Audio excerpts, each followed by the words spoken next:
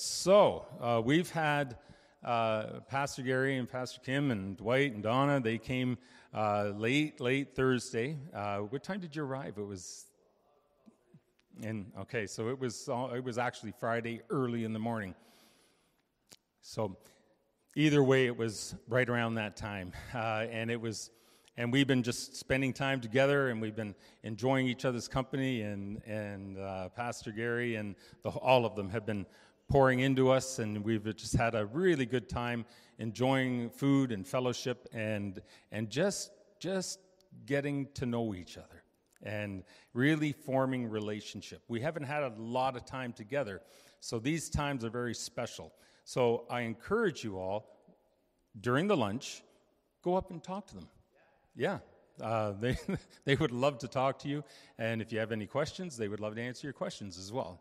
So now, Pastor Gary and Pastor Kim are the co-founders of Life Church International. Now, I just want to say, and I don't remember half the places you guys have gone to. It's just they have arms and legs that go on forever, okay? They've just been everywhere in the world. They've been to Belize. They've been to Scotland. They've been to I'll let Gary tell you all of those places that he's been.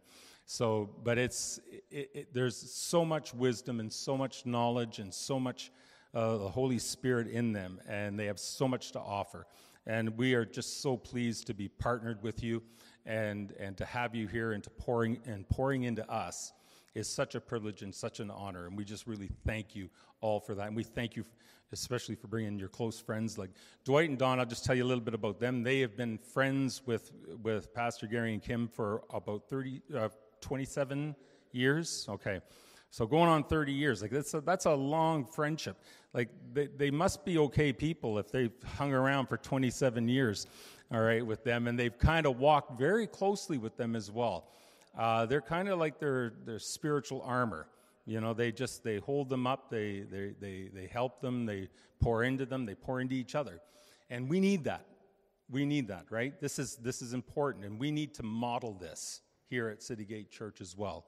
So we're looking forward to all of the things that you have to pour into us, everything. And we're looking forward to not just today, but we're looking forward to a relationship that we're going to build from today onward. Amen? Okay. And that may even mean that we go out there sometimes. Now, I'm not saying like the whole church,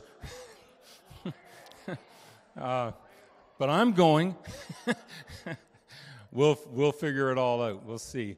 But let me say this. If you really want to, and you want to learn, you want to grow, we'll make a way. Amen? All right. Okay. Well, I'm not going to keep talking because you don't need to hear me. You hear me all the time. I want to invite Pastor Gary to come up. Come on. I want you to reach out your hands to this man. And I just want to pray for him right now. Father, we just bless this mighty man of God.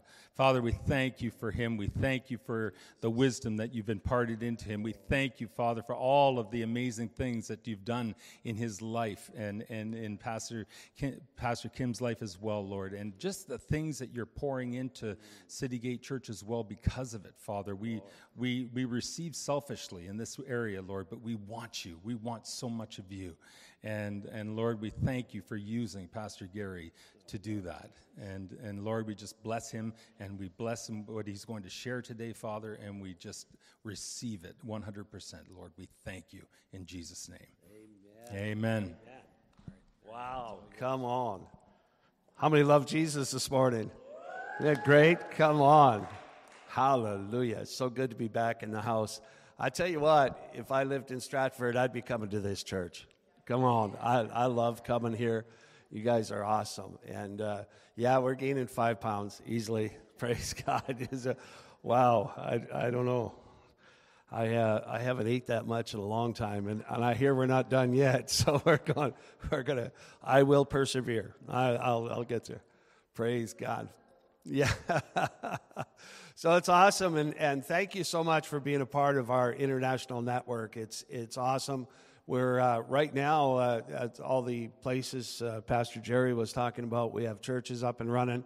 But right now, you're part of helping launch a church in St. Albert, Alberta, just outside of Edmonton. We've got a church plant going there.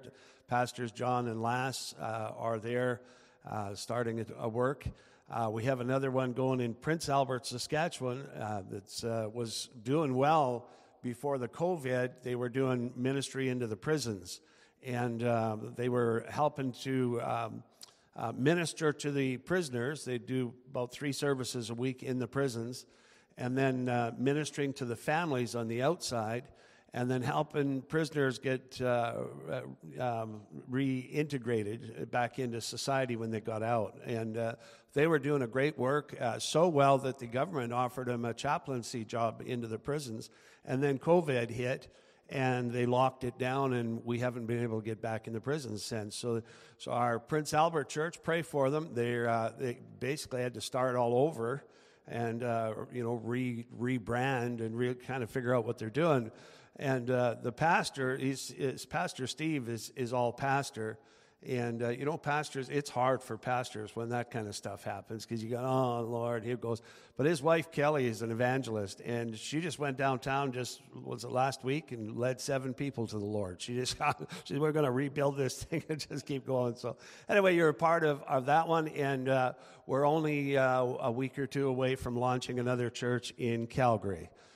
We've got a couple down there that used to be our kids' youth pastor years ago, and they're going to launch another church for us in Calgary, Alberta. So praise God, and it is an exciting time that we're in. Hallelujah, Jesus. And there was something else I wanted to say. What was it?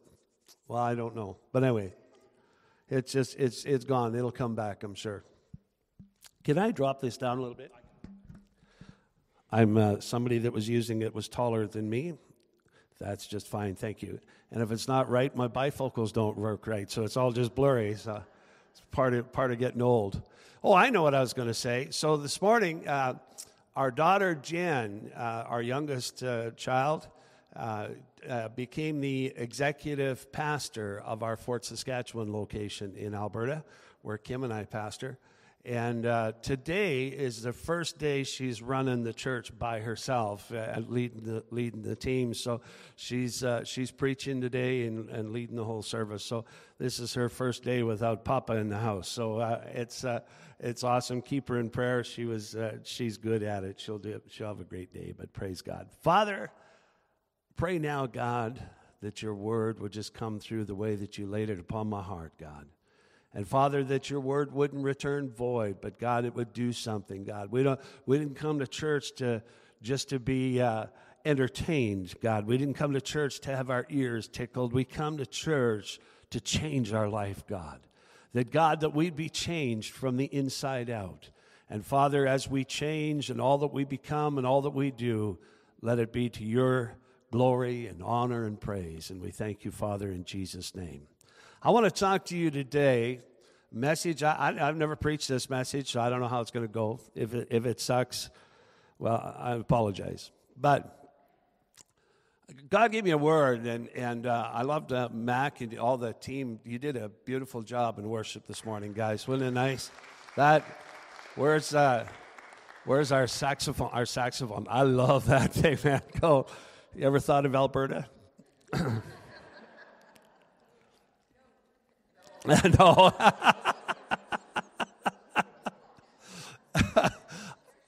I would arm wrestle you for it, but I'd probably lose, so I'll just let that one go. Praise God.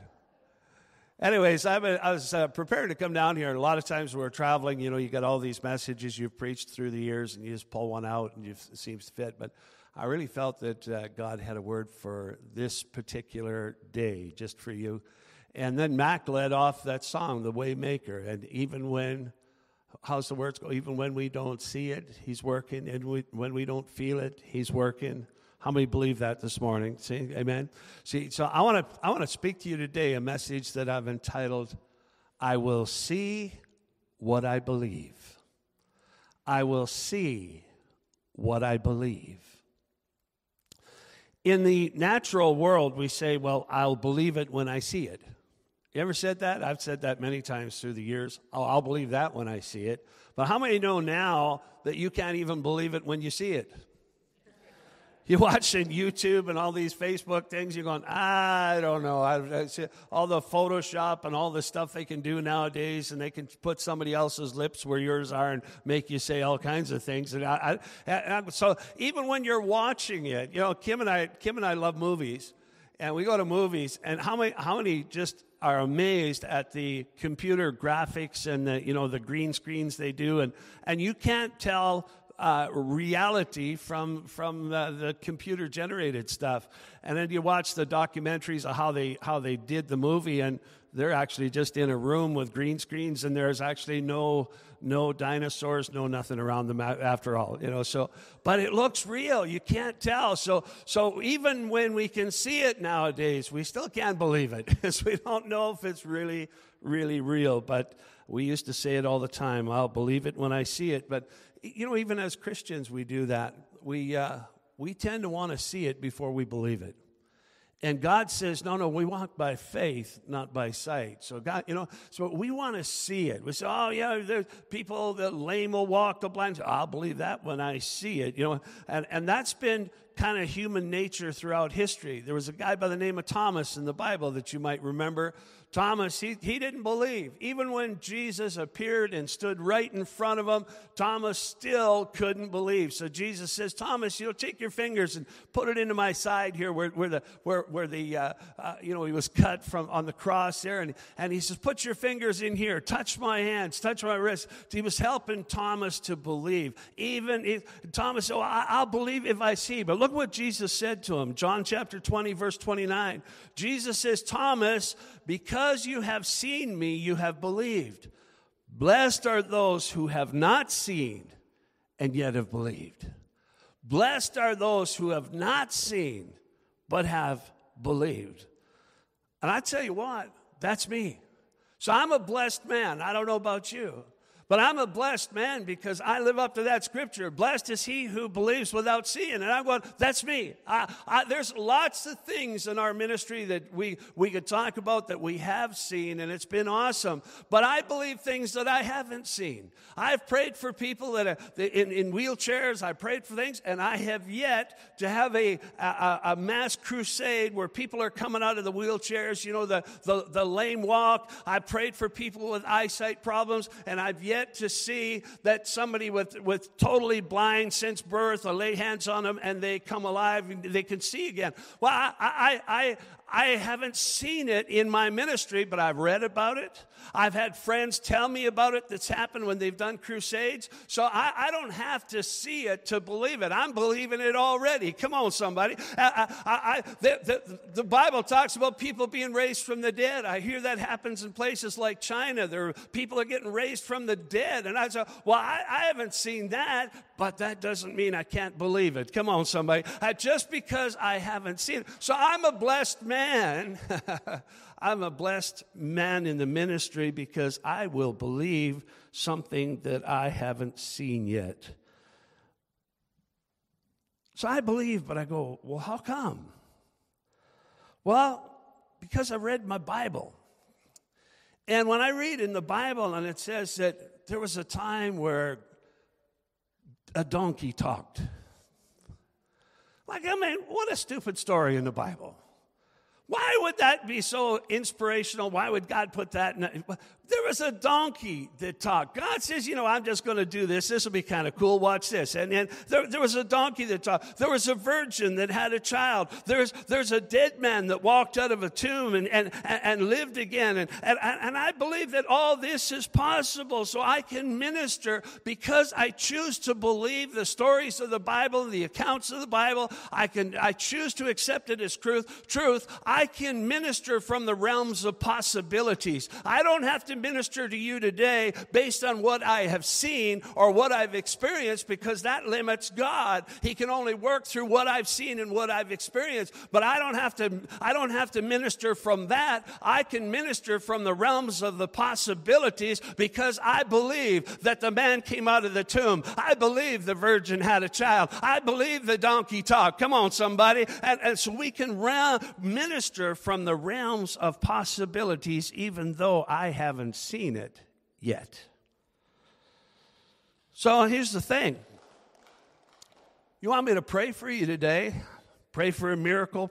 You need somebody just to believe with you for something that seems totally impossible.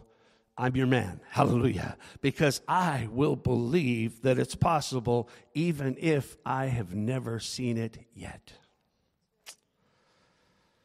And God points out to us that sometimes our natural wisdom and knowledge gets in the way of living a supernatural life. We allow logic and reason to get out in front of faith.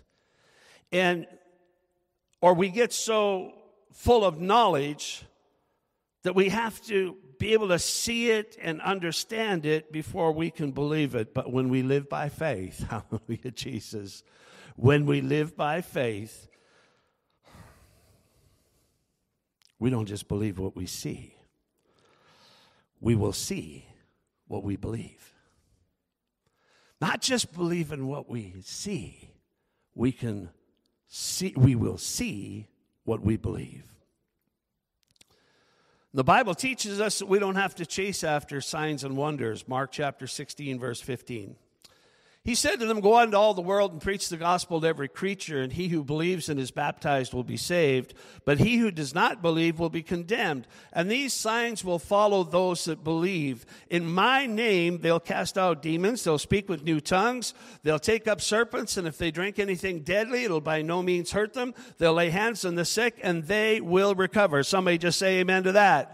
See, here's the thing. Believers don't have to chase after the signs and wonders. Come on, the signs and wonders follow those that believe. Do we have any believers in the house today? Come on. See, we don't have to chase after it. Human nature is to, I hear there's miracles happening down the street or in the next town, or there's all this supernatural stuff. So we run to this crusade, we run to this conference, we run after, and we're chasing after the signs. And God says, no. You don't have to chase after the signs. You don't have to follow the signs. The signs will follow those that believe. Come on. And if we've got believers in the house, you're prepared. That's an atmosphere for miracles to take place, because signs and wonders follow those who believe. You will see what you believe. And many times we allow wisdom to replace revelation. We get wisdom in there. We're in a culture of knowledge and culture of we want to learn, we want to grow, and that's awesome. It's wonderful. We should learn, we should grow, but sometimes we allow wisdom to replace revelation. But here's the thing. True wisdom, godly wisdom, is only good if it serves the revelations. Come on. See, if you get human wisdom, you see all the stuff that we learn from life experiences, we study and we grow and all that stuff. If we're led by natural wisdom, it'll lead us away from the supernatural presence of God. And it not only leads us away, but it limits God according to what we learn, what we know, what we experience. So wisdom, godly wisdom, always serves the revelations. Come on. The Bible is full of revelation. Wisdom helps us to align to the revelation that we get. Hallelujah, Jesus. So by faith, we believe what we don't see yet. But we use wisdom to properly align to the revelation so that we eventually see what we're believing, because the wisdom serves the revelations. Hallelujah. But we have to get an understanding of proper application of the Word of God into our life. Otherwise, we end up doing stupid things. You ever know any Christians that just do stupid things?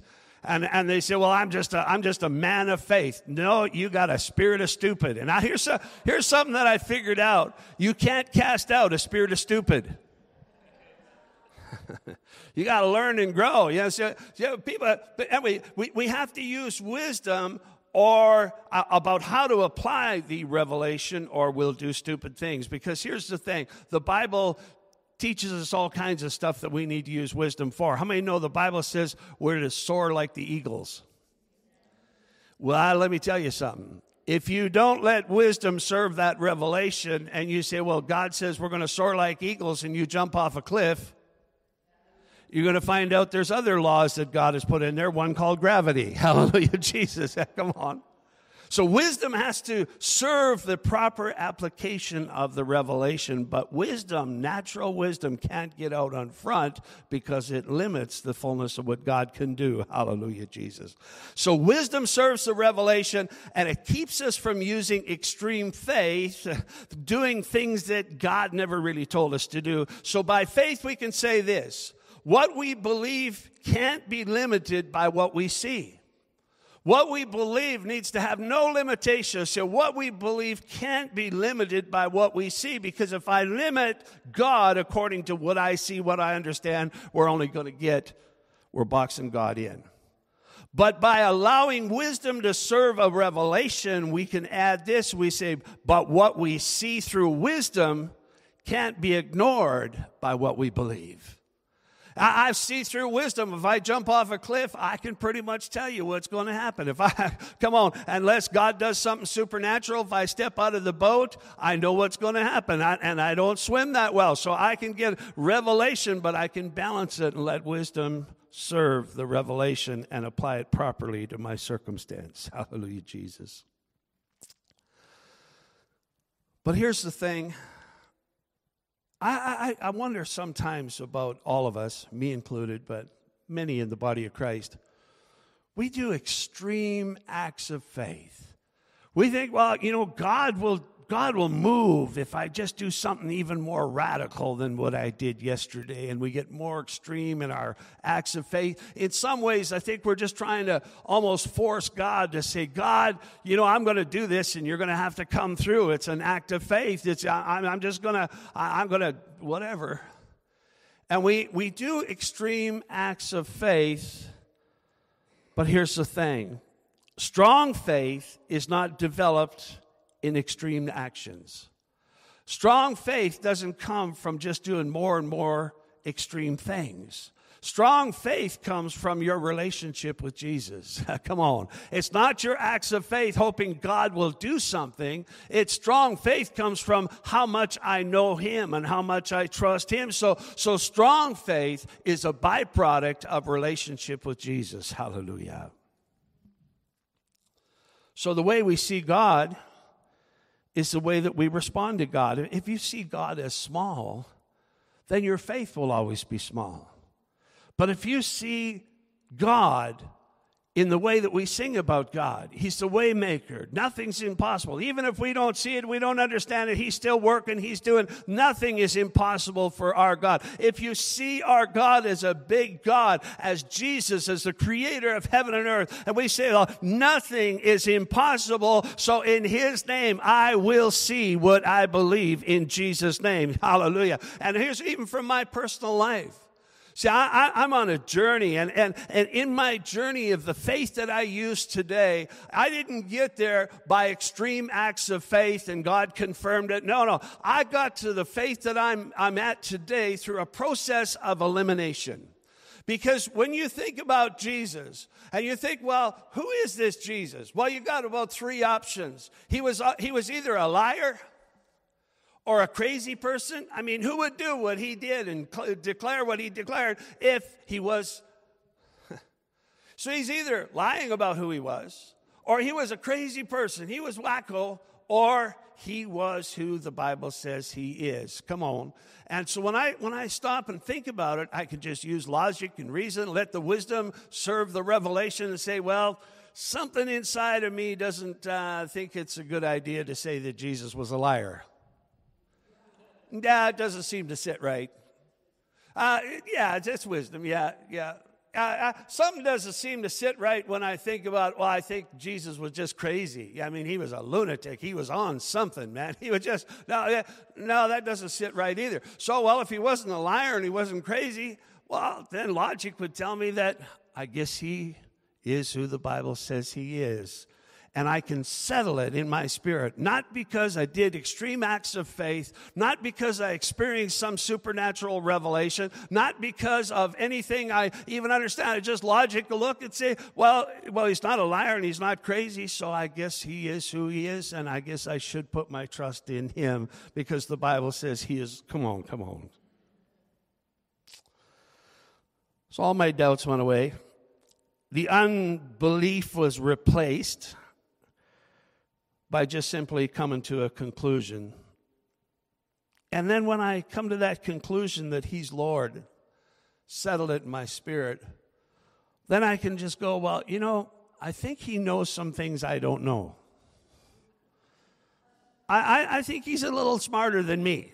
I think he can do some things that I've never seen before, and I don't understand how he does it. Okay, a donkey talked. Okay, all right. Oh, Lord. So I can put my trust in him because I've decided, I've settled it, that he is Lord, the creator of heaven and earth. But how many know, even after you settle the fact that Jesus is Lord, you can settle that in your heart, but you still have to come to terms with things that seem absolutely impossible. Jesus is Lord, but then there's so much stuff that your mind just can't grab a hold of, and you have to be able to come to terms with the things that seem impossible in order for you to, by faith, grab a hold of the things that are probable. There's lots of things in the Bible and lots of things about God and eternity and life itself that my little mind just can't comprehend. Lots of things that I had to just simply make a decision and say, you know what? I don't understand it.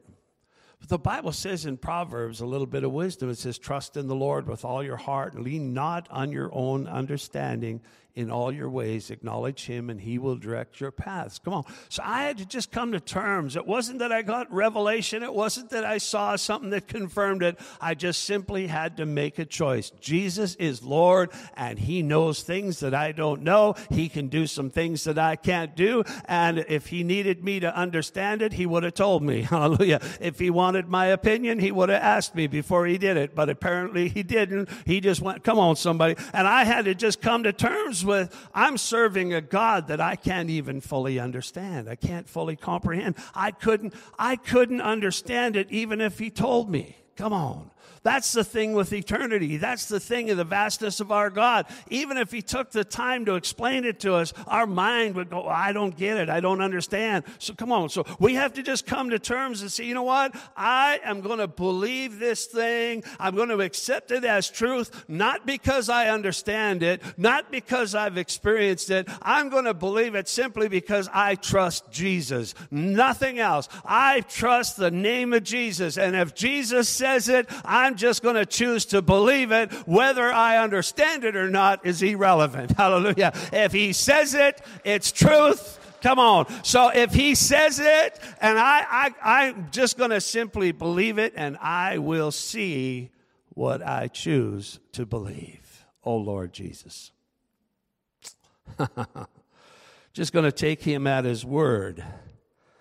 But what do you say? Well, just got to believe the word, Pastor Gary. Okay, let's go back to the donkey that talked. There was a donkey that talked. I mean, come on. When you read that, you come to terms, you get saved. I remember back when I got saved, I was like, how old were we, Kimmy? We were 28 when we got saved, right? And 31 when I quit drinking. It's a different story. Anyway, but we get to know Jesus. You come to terms with Jesus is Lord, and I need to get saved. Okay. And then you get into the Bible because everybody says, oh, you got to read the Word, trust the Word. So you start there in Genesis like I did because that's the first page of the book. So you start reading through, and a donkey talked. Oh, really? And your mind goes, huh? A donkey talking? Yes, it's this. And then you read on a little further and you get, well, a guy threw an axe head into the water and it floated. Well, I don't know. I grew up on a farm in southern Manitoba and I've thrown lots of things into the water. I ain't never seen nothing float back to the surface again. Come on. And so your mind goes, hey, Gary, that can't be possible. But you have to stop and say, well, no, in the natural it's not possible because gravity and all this stuff. No, it's not possible. But Jesus said it. So I'm going to make a choice to believe something that my mind, my natural wisdom says is impossible, but my Jesus, who is the God of the impossible, come on, says it happened. I'm just going to believe it because I trust him, not because I understood how he did it. I'm just trusting him. How about the read on a little farther and you get to the place where Joshua is fighting the battle. Moses is there with Aaron and Hur. When Moses would lift his hands, Joshua would win the battle. When he put his hands down, he'd be losing the battle. And then they coming to the end of the day, and the battle wasn't over yet. So God says, well, I'll take care of it. I'll just make the day a little longer for you. And he caused the sun to stand still. Now you stop and think about that. For one battle of a Christian, one battle of one of his sons at a time, God says, oh, they're going to need a little more time here to win this battle, so I'll just cause this day to be a little bit longer, and he causes the sun to stand still. I mean, all of the solar system, all of the universe, and all of the universes that the Hubble satellite is following, all had to come to a standstill because God says, we need a little more time, boys. Let's just put everything on hold for an hour or two. Let your mind try to grab a hold of that our God is that big and that powerful that in a moment of time he can cause all of the universes to just stop for a moment for one of his sons. Our God is an awesome God, the God of the impossible. And if you could just by simply choosing, not by understanding, how did he? I don't know. I don't know how he did. But man, our God, how big and how powerful. If he did that, you just stop and think. If he did that, whoa, nothing would be impossible if he did that. Then in another place he said, well, there was a man that was swallowed by a fish, and then he was spit up on the shores of destiny and lived to tell about it. Whoa. Really? Yeah, it's right here in that word. You believe that? Well, yeah, actually I do. Why? Have you seen that? No, I haven't seen anything like that before. But Jesus said it happened. Another place, Jesus spit in the ground, made a spitball of mud, pushed it into somebody's eyes, and their eyes were healed. How many believe that story happened? How many are willing to go downtown with me this afternoon? Let's find some people having eye troubles. You want to get rid of them glasses? Take them off a little bit. Here, I'm going to push this in your, oh, Lord Jesus, come on. Your mind just goes, no, it can't be. Yet Jesus did it. Come on. The Bible says that Peter walked on water.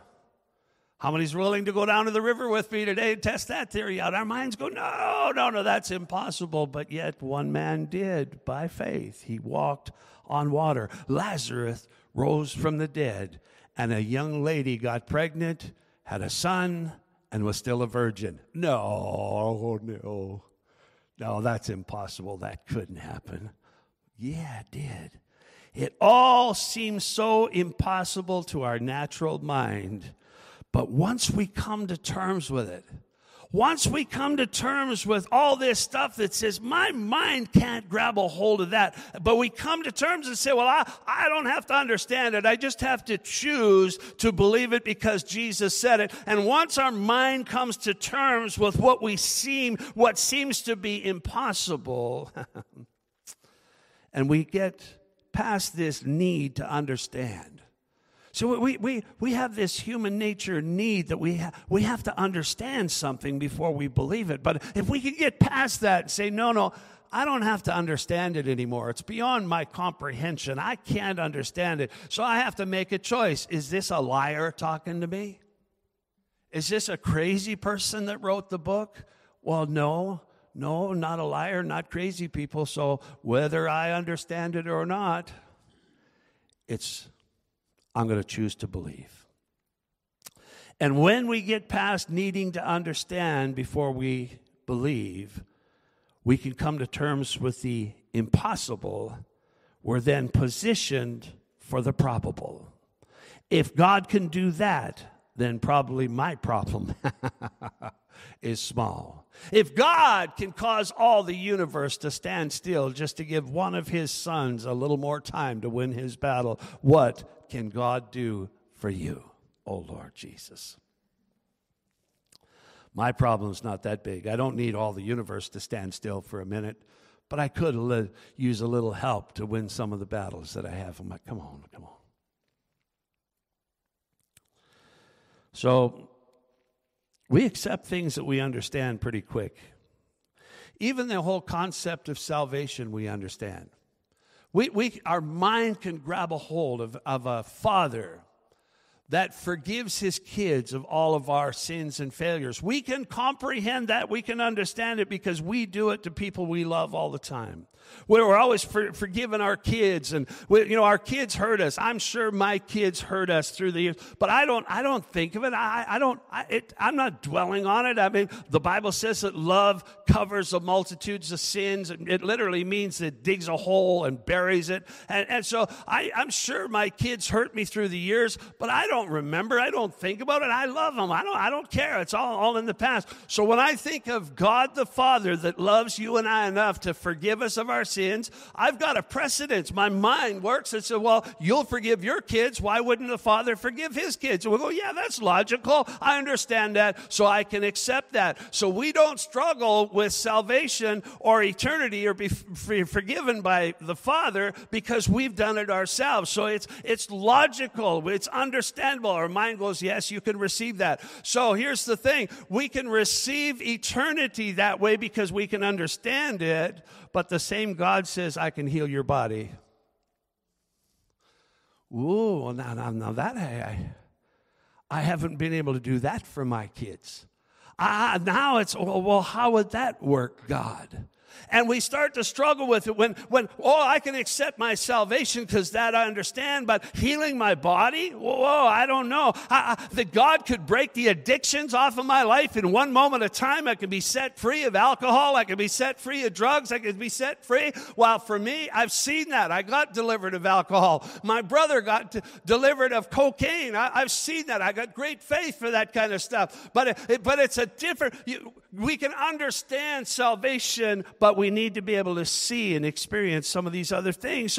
But God says, no, just accept it the same way. You believe for your salvation, believe I can heal your body. I can break that addiction. I can cause a financial miracle to happen right now today. Come on, you don't have to struggle when you're a child of God. He says, I caused all the universe to stand still so one of my sons could win his battle. And he's willing to do that for you. He'll move heaven and earth if he has to when you put your trust in your God and you get past your understanding and put all your trust in the mighty name of Jesus. Come on. God is willing to do anything it takes because he already gave us his son.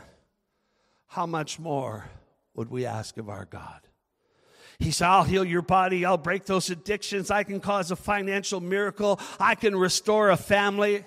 Come on, you might have some divisions in a family between you and your kids or your grandchildren or cousins or grandpa, whoever it might be. You might have it and say, oh man, I think it's impossible. We're so divided. We're fighting over things. God says, I can restore that. Come on, our God can do anything. He says, I can restore that family and I can release so many blessings into your life that you won't have room to hold it if you put your trust in me. Come on, that's what the Bible says. And we look, oh, come on.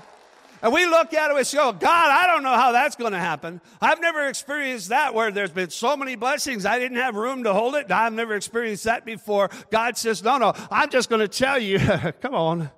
That's what the Word says. It's up to you whether you want to believe it or not.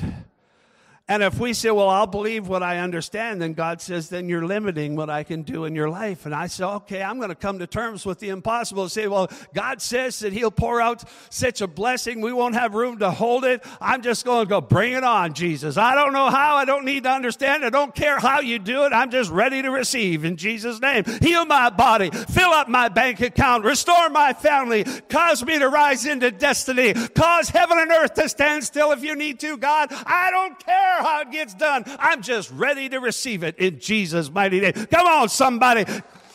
Lord, the song we sang, The Waymaker. It's a great song. even when I don't see it, he's working. When I don't even understand it, he's still working. And God says he's going to bless my life. I'll pour out such blessing on you, you won't have room to hold it. I just simply got to receive it by, oh, Lord Jesus. But it's harder. Receiving salvation, you go, yeah, I understand it. It's harder. But it's harder when we're talking about healings. And if you've never seen it, we've got some people in Life Church, the organization, like John and Laz.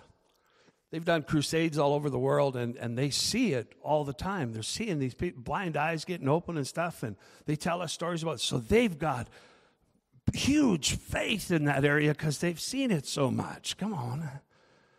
But it's harder if you've never seen it. It's harder if you haven't. So we go back to that, well, I'll believe it when I see it thing. But listen to what Jesus said to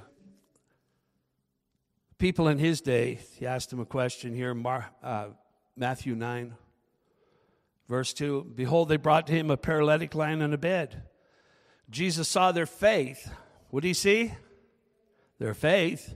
He said to the paralytic, son, be of good cheer. Your sins are forgiven you. And at once some of the scribes said within themselves, this man blasphemes. But Jesus, knowing their thoughts, oh, that's a scary thing right there. Come on, just think about that. Jesus, knowing your thoughts. You know, oh, Lord Jesus, I was just going to head off on a rabbit trail right there. But just let me just say this. I really think that Jesus isn't just listening to our words when he knows our thoughts. He knows what we really believe. Be of good cheer, your sins are forgiven. And once some of the scribes said within themselves, this man blasphemes. But Jesus, knowing their thoughts, said, why do you think evil in your hearts? Oh, Lord, that would preach right there. I'm having trouble getting past it. Jesus knew what they were thinking and says, you got evil in your heart. Knowing their thoughts, said, why do you think evil in your heart? And he says so. So what do you think is easier for me to do? For me to say, your sins are forgiven you, or to say, rise up and walk? And that's a good question for you and I when we're struggling with our faith. Ask ourselves, what is easier? For Jesus to save my soul, or Jesus to heal my body of cancer? Which is easier for our God? Which is easier for our God, to deal with our financial situations or to save our souls? And the answer, obviously, with Jesus, the point he was trying to get across is, it's all easy for me. It's not harder for Jesus to heal our body than it is to save our souls through eternity. It's just harder for us to understand it. It's harder for us to accept it by faith because we can understand forgiveness, but we can't understand how this body that the doctor just said is full of cancer or full of something that's terminal. We don't understand how that can be turned around and dealt with, and because we don't understand it, our mind struggles with receiving it. And we limit God because we're trying to understand instead of just saying, you know what, I don't need to understand it, Jesus. Because if you have the power to save my soul and preserve me through eternity, you have the power to take care of me right now while I'm here. Because here's the thing. Do you realize as a born-again, Bible-thumping, pew-jumping child of the living God that this is the closest to hell you're ever going to be? Come on.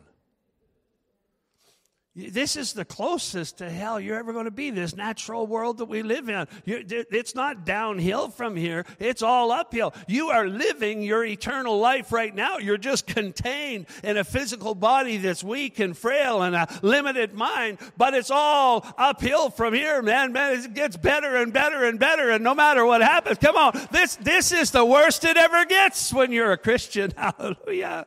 And even this is good. Come on. I'm even enjoying this part, and it gets gooder and gooder as the days go on. Hallelujah, Jesus.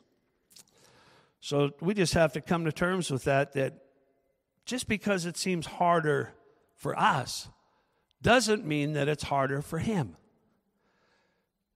Remind yourself, oh yes, he's the guy that caused the whole universe to stand still to give his son, one son, more time to win a battle. My God is an awesome God. He can do anything. Hallelujah, Jesus. It's us that has a problem.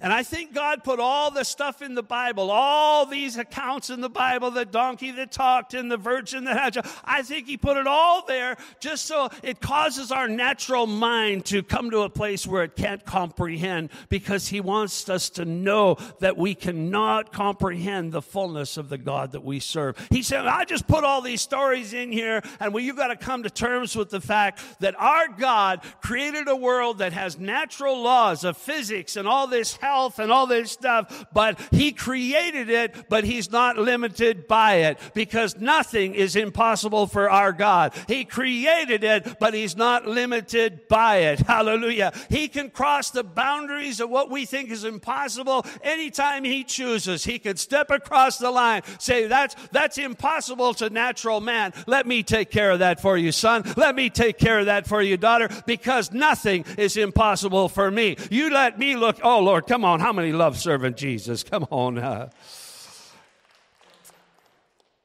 And when the God that we see in our faith is a God that has no limitations, we can then live in the realms of possibilities. Kim and I live in the realms of possibilities. All the time. We preach from the realms of possibilities. We minister from the realms of possibilities, because our God, hallelujah, nothing is impossible. So by faith I can say, I will see what I have chose to believe in Jesus' name. Come on, say that to yourself. I will see what I choose to believe in Jesus' name. One more time. I will see what I choose to believe in Jesus' name.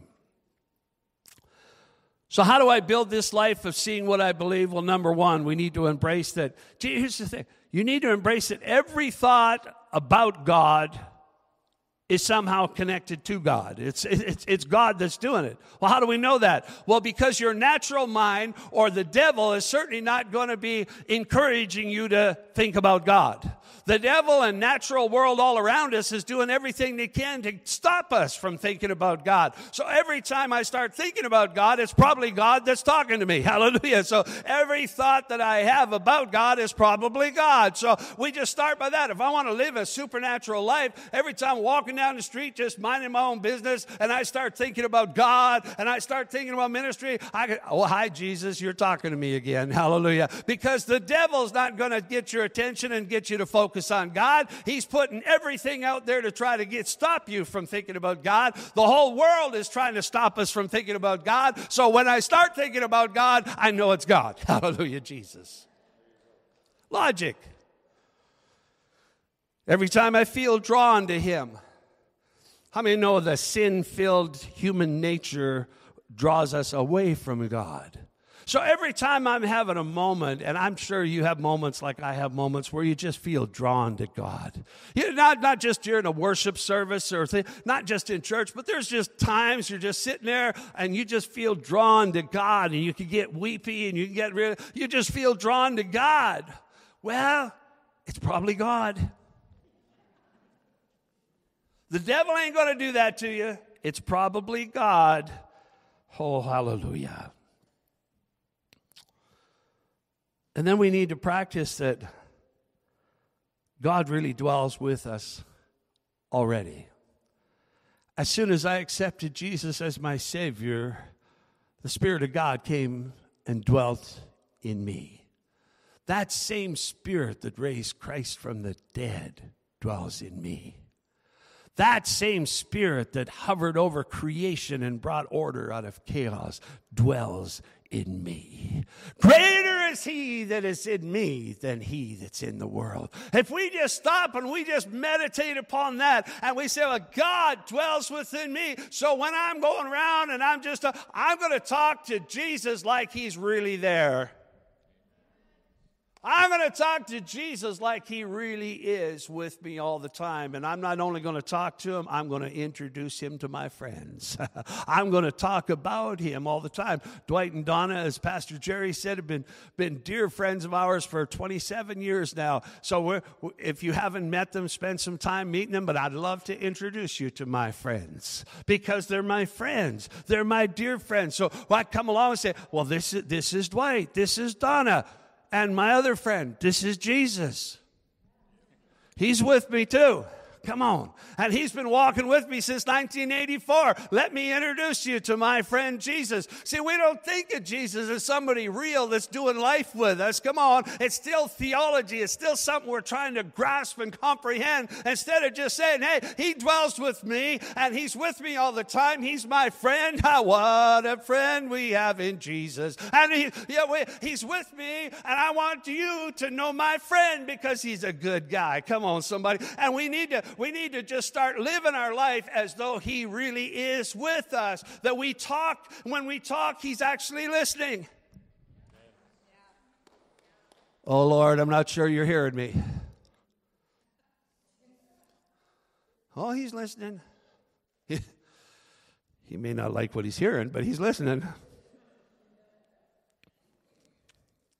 See, I know this is an issue for Christians because if we really believe that he was with us, this holy and pure, awesome, powerful God that can do anything in our life, I wouldn't go to some of the things that I go to.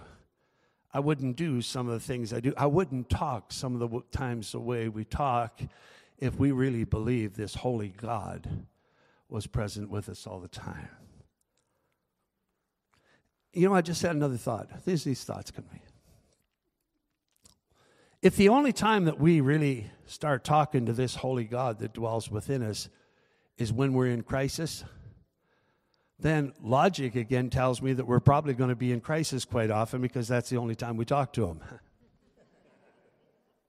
It's all right. The only time you're going to pay attention to me is when you're in crisis, I guess. You're going to have to be in crisis because I want to talk to you here, boy. But why do we wait until we have to? Why don't we just nurture a relationship with this God that's so big and so awesome and so powerful we can't even comprehend it? And why we're not going to limit him. Jesus, just lead me on. Just guide me and lead me, Jesus. I'm glad you're with me. You wake up in the morning, this morning, Jesus, what are we going to do today? Hallelujah. Where are we going? Who are we going to talk to? Come on. And we just talk to him like he's real, that he hears us, and we introduce him to his friends, and that he's listening to us as we talk. And all we got to do is just respond to his leading, whatever he nudges us to do through the day, which is, okay, I got it, I'll do that. Yeah, praise God. And when I get convinced that he dwells in me, then I can say with a confidence, no matter what the circumstances, no matter what I'm facing, my God is able. He's a way maker when there seems to be no way. Come on. When I know him, when I've come to terms, when I'm convinced that he dwells with me, I can say, I know he's here. I know he's got me. He'll lead me and guide me. Come on. Maybe I can't see it right now, but I'm going to believe it anyways. That even if I can't see it, he's working. If I can't feel it, he's working. I'm just simply going to believe it before I see it because I believe that I will see what I believe. Come on, somebody. Oh, Lord Jesus. So I can prophesy my victory before I see it coming. A prophecy is not a testimony of what happened yesterday. A prophecy is what you believe is going to happen today. So I can prophesy my victory even before I see it. Not because I understand it, not because I know how it's going to happen, but I know the one. I know him, and he tells me that he'll heal my body. He tells me he'll get me through. So I can prophesy my victory before I even see it because I know him. And it's like Moses getting up on the rock at the Red Sea where he's got the impossible sea in front of him. He's got the soldiers coming behind, and they were in an impossible situation that he would never understand. But something inside of that man caused his faith to rise, and he took his rod of authority, and he stood up on that rock, and he says, behold, the salvation of our God. You watch what our God will do on our behalf. And I want to deposit that kind of faith in this house today, that no matter what circumstance you're facing, something inside rises up in you. And that same spirit that raised Christ from the dead starts to stir within you and gives you a confidence before you see it, before you understand it, to say, you know, it looks like I'm in an impossible situation, but behold, you keep your eyes on me and you watch what my God is about to do. He's about to make a way where there seems to be no way, in Jesus' name. Oh, Lord Jesus, He's a good God. Hallelujah. I know He's here. So I can prepare for my breakthrough today. I don't have to wait for it to come. I can prepare for it because I can see it by faith. I can believe it before I can see it, but I will see what I have believed in Jesus' name. Nothing is impossible for my God. So I'm just going to do what He tells me to do. I've come to terms with it in 30 years of ministry. I don't have to have it figured out. Every time we start thinking we've got it figured out, it goes bad. It's much better for me to just acknowledge right up front, I don't have it figured out. I don't know. If there's anything, you know, when I started off, another thought just came to me. When Kim and I started off in ministry, we thought we knew everything. Okay, I thought I knew everything. Leave you out of this. But you start off and you've got this confidence in, we've taken the Bible courses, we've read the Bible, we've been taught, we've been trained, we got this figured out. And God just goes, oh, really? Oh, really? So here we are 30 years later, and I have more questions now than when I started. That's what knowledge does to you. With godly knowledge is you end up with more questions when you started. So I have you'd had me in this house 30 years ago. You asked me any question, I had an answer. I could give you the scripture. I had an answer.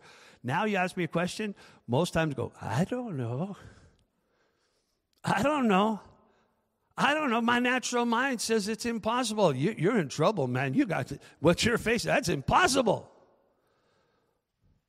But I know a guy. Anybody watch Pawn Stars? Is it not porn, pawn?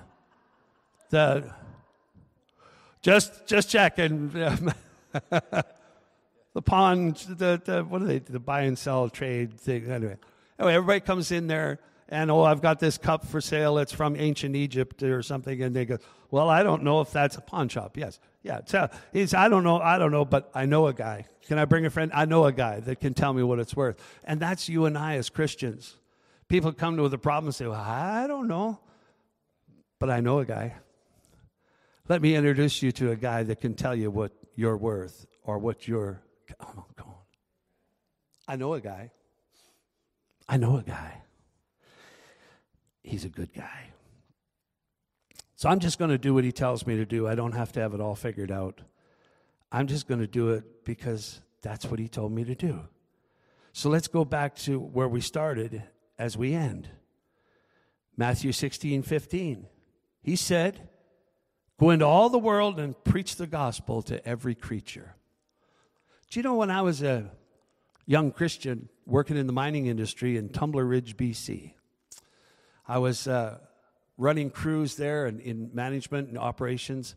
And on night shifts, we worked 12-hour night shifts. I had to go down to the train. I set that up. You hear the train whistle? I set that up. Thank you, CN or whoever you are out there. I set that up. A perfect timing. Anyway, I had to go down to rail loadout where they loaded the coal and sent it off to Japan. And so I'd be driving down. It's about 8 miles down there. And in the mountains of British Columbia, and I'd be driving down the road, pitch black, you can't see nothing, dark out there, and I'd stop in the middle of the highway because, like Peter, tell me, read there, Peter says, I can't help but preach the gospel. Something inside of him grew that says, I can't contain this if I tried. That I can't help it. I got to preach. I got to tell somebody about it. And that was me. I'd be driving down the road in the middle of the night. It was pitch black. I'd stop the truck. I'd get out of my truck, and I'd stand in the middle of the pavement in the pitch black darkness in the mountains of British Columbia, and I'd be preaching just like I'm preaching here today. And I'd be calling for salvations and casting out devils and preaching because something inside me was burning and growing. And if I didn't preach it, I think I'm going to explode. I can't help but preach the gospel. I tell you, you know you're called to ministry when you get to the place where you can't help it. You have to do it. It just won't stop. Wakes you up in the middle of the night. You wake up in the morning, it's there. In the middle of the night, it's always there. And it keeps building and building and building until you say, I can't take it anymore. I have to preach the gospel. And I'd get out of my truck and preach into the darkness of night up into the mountains. And so I'm sure there's some Holy Ghost moose, grizzly bears, mountain lions. They know Jesus. They've heard because this crazy preacher standing out in the darkness. It says, preach to every creature. I did that. And he who believes and is baptized will be saved, but he who does not believe will be condemned. And these signs will follow. Slap somebody beside you and say, will follow. These signs will follow those who understand. We got that scripture, we put that up, Matthew 16:17. These signs will follow those that understand? No. These signs will follow those that have it all figured out? No. These signs will follow the best preachers? No. These signs will follow the select few that have a calling to be an evangelist and lay hands on the sick and see them recover, cast out devil? No. These signs will follow those who believe. Those who believe. In my name, Jesus says, not in your understanding, not in your Bible degree, not in your calling, not because mama said, not in my name and my name alone, Jesus says, you'll cast out demons. You'll speak with new tongues. You'll take up serpents, and if you drink anything deadly, it will by no means hurt you. And you will lay hands on the sick, and they will recover. These signs will follow those who believe. Those who believe. I don't know how it's going to happen.